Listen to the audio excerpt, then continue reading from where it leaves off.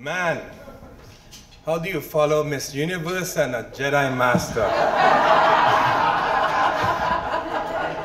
I've had to change my...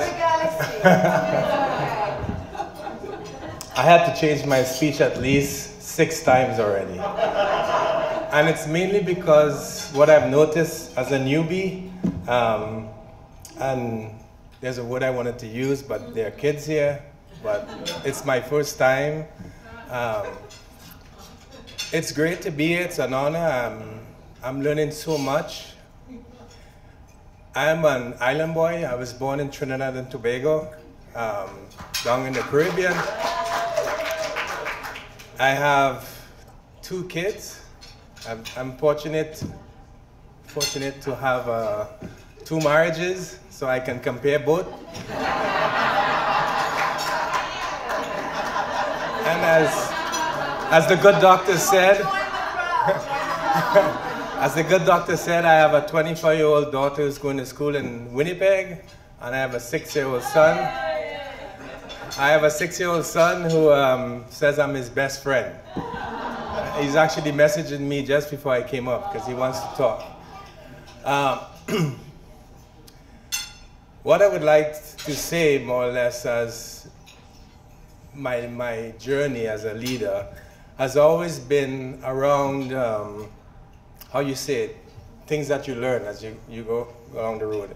Everybody has had stress, right? Somebody talked about stress, but it's how we dealt with stress. I wasn't a master of dealing with stress until probably about 3 years ago, just before the pandemic. You know, with stress, we always thought the best thing to do is to just vent, let it out, use those words that kids are not supposed to hear, and it takes care of itself. But what I've learned even is that even if we have to vent, we have to get it out with whoever that person is. It's more or less my wife. Sometimes she says, oh, you talk too much. You know, she's kind of my life coach as well, plus I have a life coach. Because what she has taught me more or less is that keeping things positive all the time is what gets us through those stressful times. Should I hold the mic now? Because the Jedi Master told me to do that, right? I'm gonna change things up. And even as in my industry, I'm like a doctor because I go in as a consultant to help customers who are having financial issues in terms of selling more, the retail aspect of supermarkets, restaurants. So we try to tell them, you know, you have to listen to your customers, of course. What do your customers want? What do your customers need? How do we generate that revenue that you need to be successful? And one of the greatest things, not just what revenue or money I get from it, it's converting trust into currency. So some people might say I'm crazy, but you would not believe how much customers say, Kevin, I trust you. What do you think we should do?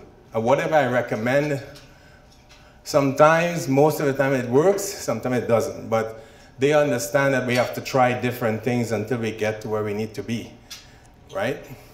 And that goes along to where I pass on my knowledge to my staff, my managers, where they are comfortable and trust me and respect me, and they carry on my teachings. So I'm getting a little broken up because I'm so passionate. So somebody talked about passion. I'm so passionate about my employees and what they need to do that I always should I move over here because now I need to get the energy to the crowd, the positive energy.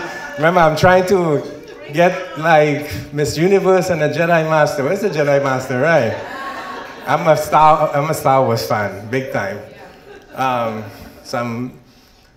But as I was saying, you know, at the end of the day, it's all about that trust, people trusting you, and then that converts into success for everybody.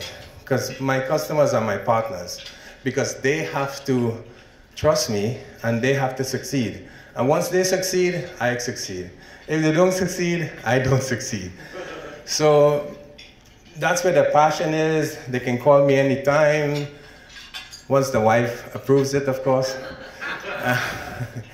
But I put my wife up there because she's really been a rock to me. My second wife, my first wife, not so much. I'm just kidding. She gave me a beautiful daughter. I'm just easing the mood.